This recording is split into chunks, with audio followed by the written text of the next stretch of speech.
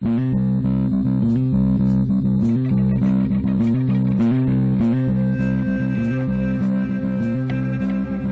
to the Crazy Town Podcast. I'm Jonas. I'm TNT Don. I'm like the explosive one.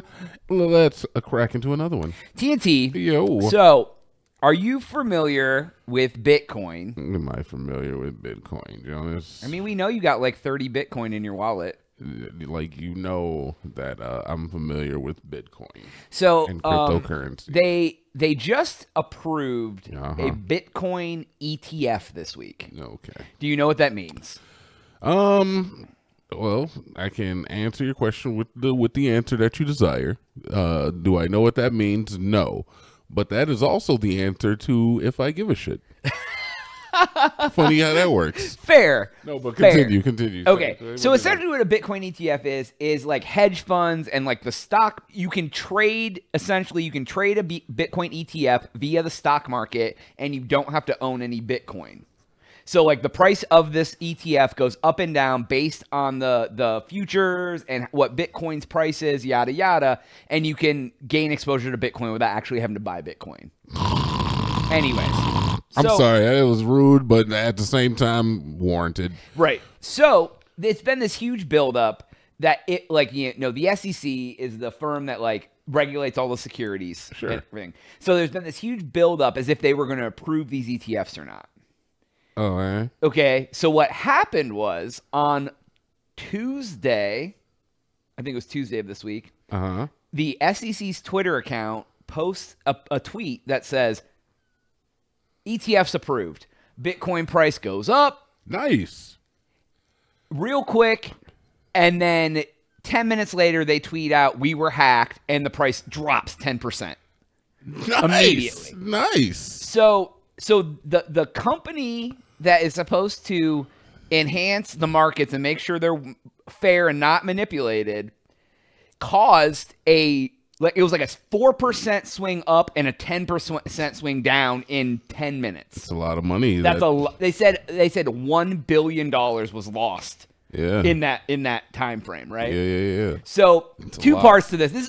That was just the like kind of laying the ground. The two things I want to talk about this. One is they released a statement saying they literally have to investigate themselves for market manipulation now because of what happened. Yep. And the second part, Twitter did their own investigation about what happened to the account.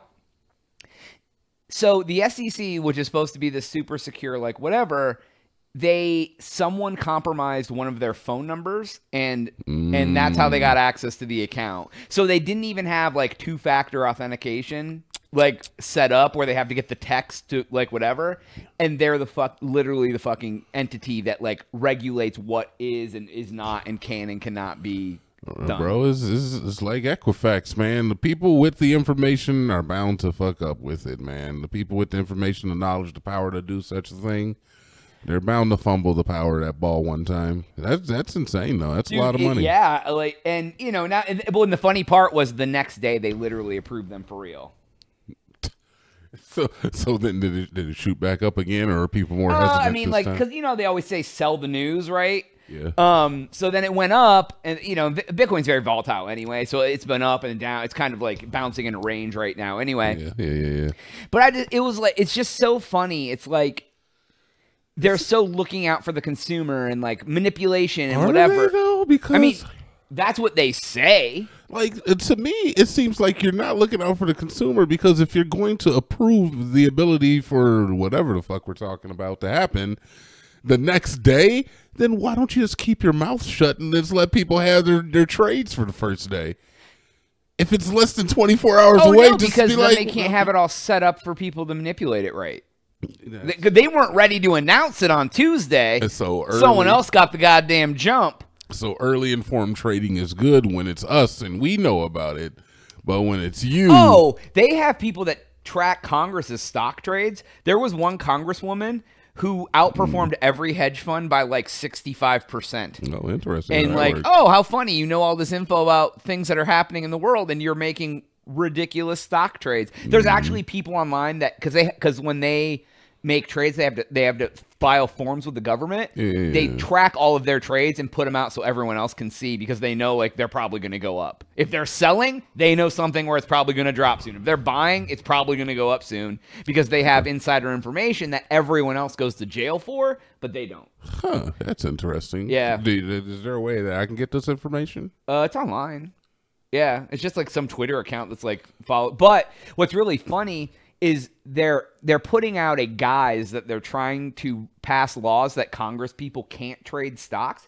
I think it's a very legit. Like, there's senators who make like I don't even know what their salary is, like $50K, $200K, whatever. But their net worth is like Elizabeth Warren. Yeah. She makes whatever it is. Her net worth is like $5 million. Yep. Like, because she stock trades and does other things. It's like. Yeah, and I mean, look, and that's not to say is that stock trading isn't something that we all have access to, but it's the fact that they also have access to a lot of the Insider company information. heads and the lobbyists that are affiliated with the companies that they're trading with. And there's no right. conflict of interest Oh, there. 1,000%. Like, they know if we're about to go bomb a country and start a war, all the defense stocks are going to skyrocket because they're going to make a bunch of money. Exactly. Like, there's proof that there was a ton of Congress people who sold stocks right before they announced the world shut down for COVID, because they knew it was going to crash the fucking market, but they sold early. And there's like proof that like so-and-so called his brother and told him to sell his stocks and like shit like that.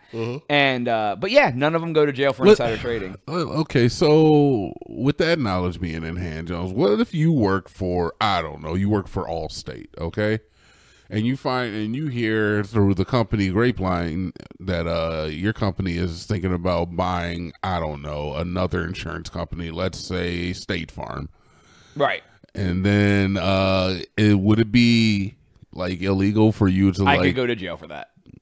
Oh. Like, if you work for a corporation Yeah. and you have information that is not public knowledge and you use it for your gain, you can go to jail. But they do it in the government all the time. Exactly. Oh, okay. Like, I do happen to work for a corporation, and I have to send out some reports, and I literally in one of my reports have to say, some of the information in this report is not public knowledge. Be careful if you're like, there's a disclaimer I have to put in my report to who I'm sending it to, because they know stuff that is not public knowledge that it's reflected. Like, I can buy my company's stock through 401k because like it's just an automatic buy all the time. Yeah. But like, it would look very fishy if I knew that like all of a sudden our results sucked, but I knew that before they announced it. And the week before that, I sold, let's say I had 10,000 shares. I sold all 10,000 shares, and then 2 weeks later bought it all back because it dropped. All right. What if you told me some of the information and I made? It would be less likely, but then we could both go to jail How am I going to jail? because you're using insider information. I don't know anything. I'm just making guesses. You have a very close relationship with someone who works here, and you just happen to buy $30,000 worth of stock right before. You can't prove anything. Yeah, Good but you know luck. what? The government put Martha Stewart in jail. They'll put anybody in jail. I heard 'em- except for people who work for the government. Is what if I hear you yelling in your office and I know there's got to be a workaround this, dude. They're doing it. How can't I do it? Go be a congressman. Nah, fam. Hey, listen, when you work for the people, you get the perk of knowing things before other people know it with immunity. You don't really know. I mean, fine, sure. Yeah, I guess so. They probably know in Congress about the aliens. They probably know about cryptocurrency. Well, stocks. but they know about bills that are going to pass that affect industries. They know all sorts of stuff like that. So, like, they can preemptively, like, if, like, say, for example, like NVIDIA, the chip maker, right? Like, we all know who NVIDIA is. They make video cards, like, all that shit. Sure. Like, say they were going to crack down on the remember forever they were in shortage and they were super high priced and, like, whatever. Like, say they were going to crack down on those companies because they knew they were price gouging, right? And Congress is about to vote that in, and they own the stock. They know it's going to negatively affect the price because they're going to restrict their profit. They can sell all their shares before the dump. Yeah, that's what I would do. And that's insider information. I mean, but what if it's your son? Can your son do your trades? You're best off having a random stranger do it. We're strangers, basically, right? You're pretty No one would strange. associate us together ever. Never. Not once. You're They're pretty- like, don't you have like 3,000 episodes of videos on the internet? I don't know who he is. You're a strange boy. He barely knows it. I barely know him. I've seen him like twice. Seen him once or twice, you know? Yeah. So, but anyways, I just thought it was really funny that, you know, they didn't even have two-factor authentication where you have to get the text code to put it into for security on their own effing Twitter account. I'm telling you, man. I'm telling you, the more and more information that's out there, the information is the most valuable commodity that there is around here, man. I agree. So, anyways, that's all the time we have for today's episode. Please make sure to like and subscribe for Jonas. TNT. Oh, yeah.